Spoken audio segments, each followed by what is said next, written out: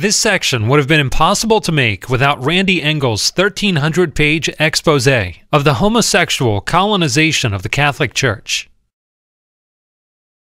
Paul VI was born Giovanni Battista Montini in 1897. His parents were well-to-do leftists. His father was editor of a Catholic newspaper. His mother was of noble birth and a political activist. He had a sheltered childhood due to frequent bouts of illness.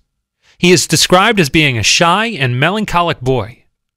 He was first enrolled at a traditional Jesuit school, but at the age of 14 was removed to be tutored at home. He entered the seminary at the age of 19. Because of the war, he did not experience the normal vigors of seminary life. He received one dispensation to live at home, and another dispensation from wearing a cassock. While in the seminary, he read books by Oscar Wilde, at a time when the artist's works were difficult to obtain, and the artist himself was heavily associated in the public mind with sodomy. After being ordained, his parents pulled some strings to get him out of a parish assignment and into the diplomatic service in Rome. As a result, he never spent so much as a day as a parish priest before becoming pope. In Rome, he was despised openly by many of the old guard, but was also protected by certain influential individuals. He had little or no spiritual life, and a particular aversion to the rosary. At this point, we will digress to tell two other stories that coincide with Paul VI's rise to the papacy. A bright young Catholic woman named Bella Dodd was recruited into the Communist Party USA in New York in the 1920s. She obtained her law degree and eventually became head of the New York State Teachers Union, as well as a high-ranking official within the Communist Party. In 1949, after 21 years as a member, she was expelled from the party. A few years later, she met with Bishop Fulton J. Sheen and was received back into the Catholic Church. Shortly after her return to the church, she testified before the United States Senate, detailing the communist infiltration of labor unions and educational institutions. She also claims that in the 1930s, that the party put 1,100 men without faith and without morals, into the priesthood in order to destroy the church from within. The idea was for these men to be ordained and then climb the ladder of influence and authority as monsignors and bishops. Even more shocking, she claimed that when she was an active party member, she dealt with no fewer than 4 cardinals that were working for the communists. She emphasized that the communists knew that the only power that could destroy them was the Catholic Church, and they were determined to undermine it. It's also known that the Soviets were experts on how to recruit, blackmail, and control sexual deviants and use them for subversion. They kept a large stable of highly trained homosexual agents, whose very targets included foreign diplomats. It has been reported by communist defectors that in the early 1930s, Soviet ambassador to England, Ivan Maysky, proposed a plan to Joseph Stalin to recruit upper-class Englishmen before they entered the corridors of power. They began recruiting members from England's 2 most elite universities, Cambridge and Oxford. The plan turned out to be an enormous success. The Soviets' A-team became known as the Cambridge Five: Anthony Blunt, Guy Burgess, Don McLean, and Kim Philby, while the 5th man's identity is disputed. All were sodomites who operated in elite homosexual circles in London.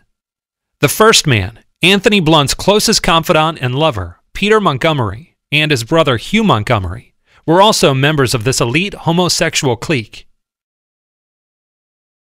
Hugh Montgomery, according to another member of the homosexual circuit, while a young diplomat working under the British representative to the Vatican, claimed to have been lovers with a certain Monsignor Montini.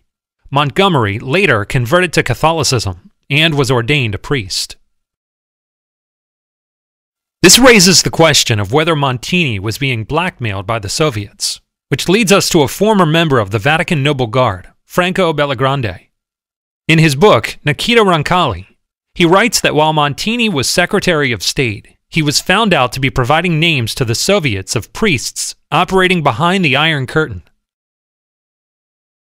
According to Bellagrande, Pius XII launched a secret investigation, and a collection of papers was found, attributed to Montini, that signaled to the KGB the names and the movements of the priests who in those years exercised covertly their ministry amongst the oppressed populations of the communist countries. As the priests crossed over the Russian border, the Soviet secret police were on hand, and the priests were either shot or sent to the Gulag. Upon reading the papers, Pius XII collapsed and remained in bed for many days. He immediately removed Montini as Secretary of State and assigned him as Archbishop of Milan. In Milan, the allegations of sodomy would continue. There are several reports that the local police picked up Montini dressed in street clothes for soliciting a male prostitute. In 1976, a well-known homosexual activist publicly accused Montini of having an affair with a young man named Paul while he was Archbishop of Milan. The accusations were published in prominent Italian newspapers. Members of Vatican security also claimed that while Montini was Pope, his friend Paul, an actor, had free access to the pontifical apartments and was seen taking the elevator at night.